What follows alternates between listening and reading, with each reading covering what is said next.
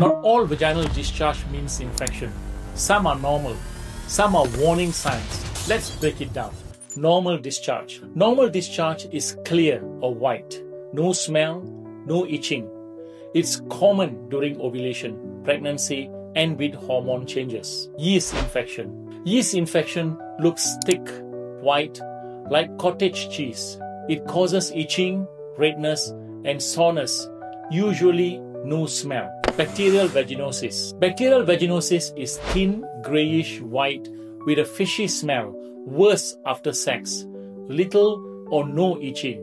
Trichomoniasis. Trichomoniasis causes frothy, yellow, green discharge, bad smell, pain, and burning. Doctors may see a strawberry cervix.